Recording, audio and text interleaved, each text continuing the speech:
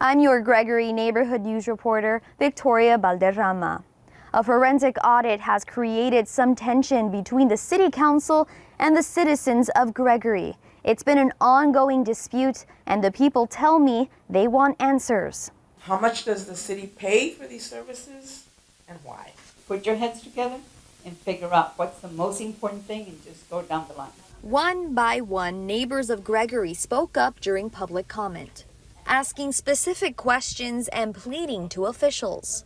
I'm asking you guys to put it in and vote for it and put it on the agenda because the mayor said that there will not be no audit. Gilbert Hernandez is referencing the workshop meeting on July 27th. Until you can show some sort of proof that there is wrongdoing going on in this place, there will be no audit. In response, several people in the community took an interest in learning more. So we just want to know where is the money going. People are paying their taxes, but we're not seeing anything done. Many feel that way.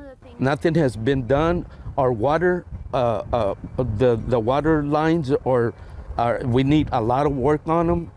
I mean, so where's the money? As I learned, many of the residents of Gregory are over 65 and retired. Carmen Hernandez tells us since she's lived here, there's been no progress. Us as citizens, we just want to ask, and be satisfied that the money is being allocated correctly, But so they get, okay, well, we'll take your question, but where's the answer? Mayor Estela Boy says there needs to be proof behind these accusations. Anybody, any citizen can come in and request information and get that information.